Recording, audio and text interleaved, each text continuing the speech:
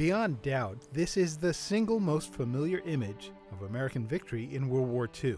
It was just one devil of a good picture, and he shot it in the breadth of a second, and you can see in the energy and the exertion of putting the pole up, the strength that was needed to do it. Norman Hatch should know as well as anyone. He didn't shoot the famous photograph, but he was there to witness the event and served as a combat photographer himself from the earliest days of the war until its conclusion. Once you get that camera up and you start shooting, you're in a different world. Very rarely did I ever get down on the ground flat and shoot. I did once or twice just to get the angle. Let's say 95% of it was standing up and shooting.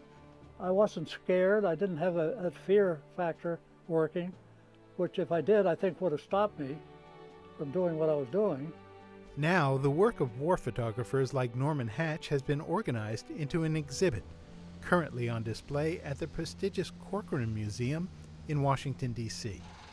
The Corcoran couldn't be a more perfect location to see an exhibition like this. We're not far from the war memorials, the World War II memorial, the Vietnam memorial. And so we are geographically perfectly placed to consider the history of American involvement in war. The show examines 165 years of war photography from conflicts around the world. Rather than follow a strict chronological course, it displays photos clustered in thematic areas, such as the fight, which covers actual combat, but also children, grief, faith, and aftermath. The organizers of the show decided to show war as something that doesn't really have clear beginnings and clear ends. The memory of war endures after the conflict ends. And I think that the organizers of the show felt that it would really do a disservice to the experience of war that people have had if they were to focus only on the fighting. Among the unforgettable images of war's aftermath is this shot, titled Burst of Joy. Shot in 1973 by press photographer Sal Vader, it captures the precise moment when Air Force officer Robert Sturm reunites with his family after 5 years of captivity in Vietnam.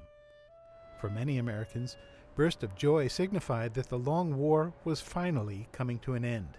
And the image gives an idea to the viewer. It makes one think that, that this perfect moment lasts forever, just as the photograph lasts forever. So too with the image known as Old Glory Goes Up on Mount Suribachi, which emblemized the conquest of the Japanese island of Iwo Jima. Taken in February 1945 by a press photographer, it became a symbol to the nation of impending victory. But there's more to the story. The image that people think of as the perfect moment of the end of a conflict, when triumph is realized and heroic soldiers raise the American flag, signaling the end of a battle, in fact came fairly early in a conflict that would stretch on for another month.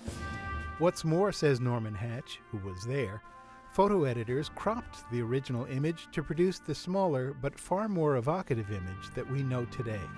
And that is what hit the States, and on a Sunday, it was a hit in about every newspaper in the country of any value, and so it raised the spirits of the people, mainly because it was the flag and the fact that they were up on the top of that mountain. And so you can't beat a thing like that. Not even, it seems, with motion pictures, which Norman produced throughout the war. His body of work includes one of the first and most famous war documentaries ever produced. With the Marines at Tarawa, a real-life account of America's first major amphibious battle in the Pacific, won an Oscar from the motion picture industry in 1944. But that's far from being its most important distinction. The public was not aware of what war was like until my film. There were bodies floating in the water up and back and forth, as you know. The film's content was considered so sensitive that President Roosevelt himself was called upon to approve its release. Unlike Norman's films, the photos here at the Corcoran tell stories in a frozen moment. Taken together, they communicate a powerful impression of the experience of war that remains with visitors. A still photograph captures the instant. It puts us into a particular place and a particular moment in a way that the moving image cannot.